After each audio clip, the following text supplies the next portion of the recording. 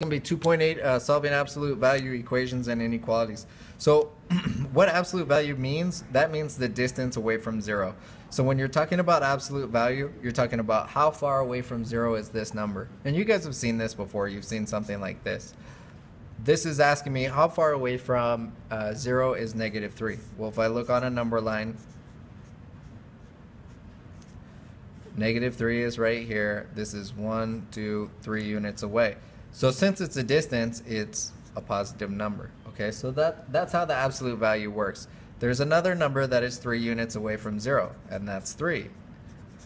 So what happens is we start getting into solving equations. We solve equations with one variable, which tells us like the absolute value of x plus 3 equals 10.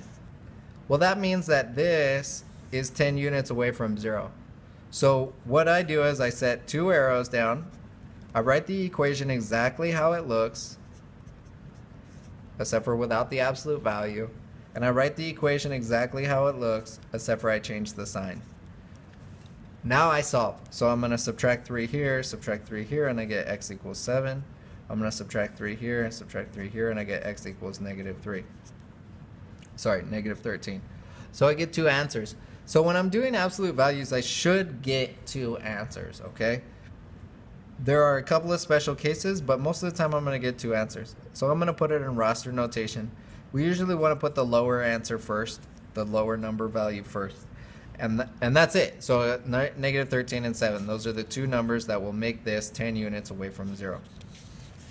The special cases are when it equals something that it cannot equal. So if it tells me x plus 3 equals -4.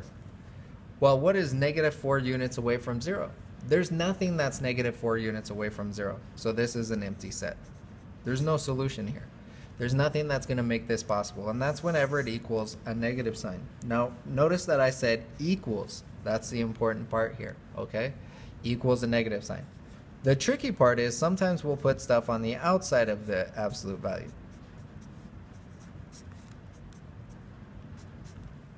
Before you can do anything else, you have to get the absolute value alone. So that means I have to get rid of this 2, which I'm going to get rid of by subtracting 2 from each side. And I have to get rid of this negative. So remember, whenever there's not a number there, that means that there's a 1. So I have -1 absolute value of x plus 3. I know that this looks kind of confusing. This is a -1. So to get rid of that -1, I'm going to divide by -1. So I get the absolute value of x plus 3 equals 13. When I originally looked at the equation, it said it was equal to a negative, which would make you think that it was an empty set. But that's not true, because when I get the absolute value alone, it's equal to a positive. So there is a solution to this. So now we're going to set it apart. X plus 3 equals -13. X plus 3 equals 13. So I'm going to get for a solution 10 and -16. Those are the 2 answers that'll satisfy the information that I was given. So that's the easy part. The slightly more difficult part is when they give me inequalities.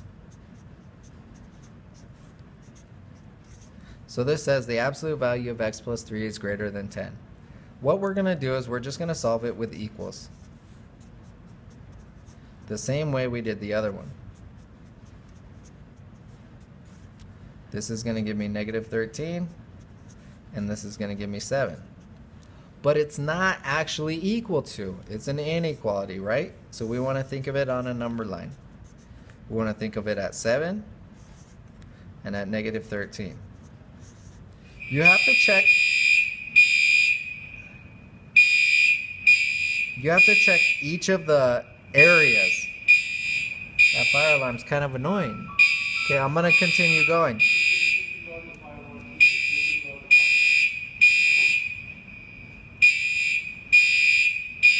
So what you're going to have to do here is you're going to have to try a value that is on this side of -13. I'm going to use -14.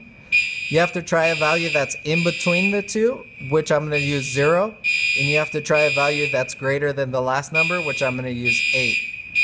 We're going to plug each of these into the original rule and see if it's true. If it's true, we're going to draw an arrow towards that. So when I plug in negative 14, I get negative 14 plus 3 is greater than 10. This gives me the absolute value of negative 11 is greater than 10, which the absolute value of negative 11 is 11, and 11 is greater than 10. So this area is shaded. So that brings me with a little arrow this direction. Okay, now I'm going to try the one in the middle. The absolute value of 0 plus 3 is greater than 10. The absolute value of 3 is greater than 10. 3 is greater than 10. That's false. So this area from here to here is not shaded. Then I'm going to try the 8. Absolute value of 8 plus 3 is greater than 10. The absolute value of 11 is greater than 10. Absolute value of 11 is 11. 11 is greater than 10. That's true, so I'm going to shade this way. I'm going to draw an arrow this way, okay? So if I was going to write this out, that means that my solution is x is greater than 7, x is less than negative 13. So if we were going to put this in set builder notation, we would say x follows the rule that x is less than negative 13, or, which this sign means or, x is greater than 7. And that's how we would write it. I wrote it on 2 lines because I ran out of room. Let me put it properly. X follows the rule that x is less than negative 13, or x is greater than 7. Okay? Hopefully that makes sense. Now the ones that we do in class are going to be a little bit tougher than this. We might see something like 2 minus the absolute value of x plus 3 is greater than 14. So remember, the first thing you have to do is you have to get the x by itself. So the absolute value by itself. So we're going to subtract 2 from each side. Negative absolute value of x plus 3 is greater than 12. And then we're going to divide by negative 1. And we're going to get the absolute value of x plus 3. And what happens to this guy when I divide by a negative is he has to turn around, so it becomes less than negative 12. Well, it's telling me this distance away from 0 is less than negative 12. It's not able to be less than that, so this is going to be an empty set. There's no value that I can put in here that's going to make a negative value, so it cannot be less than negative 12. Very similar problem, 3 minus 2 absolute value of x plus 3 is less than 14. I'm going to subtract 3. Negative 2 absolute value of x plus 3 is less than 11. I'm going to divide by negative 2. Get the absolute value. Go to the next page. Absolute value of x plus 3. When I divide by negative, I have to flip the sign, so it becomes greater than negative 11 over 2. Well, this is saying that this positive distance away from 0 is greater than a negative number. When it's greater than a negative number, that means that it's all real numbers. Any real number is going to give me a number that's greater than negative 11 over 2. So for this one, it's anything. And what I could do is I could actually solve that out, and I would see that it's all real numbers. So if I wanted to solve it, I could say x plus 3 equals negative 11 over 2. X plus 3 equals 11 over 2. I'm going to subtract 3, which is the same thing as negative 6 over 2. I'm going to subtract 3, which again is the same thing as negative 6 over 2. But remember, it's not equal to these, so we go back to the number line.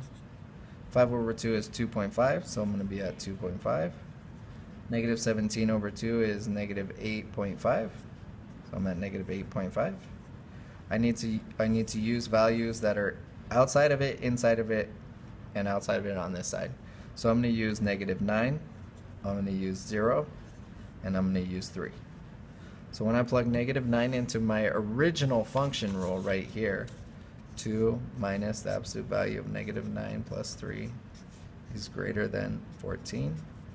2 minus the absolute value of negative 6 is greater than 14. 2 minus the absolute value of 6, negative 6 is 6. So negative 4 is greater than 14. That is not true, so it can't be over here. Okay? Now we're going to do the other one. We're going to say 0. Plug in 0 to the original function rule. Oh, I just realized I plugged it into the wrong original function rule. This was my original function rule. So please, I apologize. I'm going to start over with -9. I plugged it into the wrong one. Please disregard that portion. So I'm going to do 3 minus 2 times absolute value of -9 plus 3 is less than 14. 3 minus 2 times absolute value of -6 is less than 14. 3 minus 2 times 6 is less than 14. 3 minus 12 is less than 14. -9 is less than 14. So that did work, okay? So that means from this, it's going to be shaded this way. Now I'm going to try 0. 3 minus 2, absolute value of 0 plus 3 is less than 14. 3 minus 2 times 3 is less than 14. 3 minus 6 is less than 14. -3 is less than 14. That's also true. So that means I'm going to shade from here to here. And then I'm going to try 3. 3 minus 2, absolute value of, what number am I trying? 3. 3 plus 3 is less than 14. 3 minus 2 times 6 is less than 14. 3 minus 12 is less than 14. -9 is less than 14. That's also true. So I'm going to shade this way. So what that's showing me is that it went between these and this direction, between these and this direction, which is literally every number. So that's why in my answer I said all real numbers. So that's 2 different ways to check it out. We'll talk about this more in class. There's nothing that you have to turn in. Just make sure that you understood this, okay?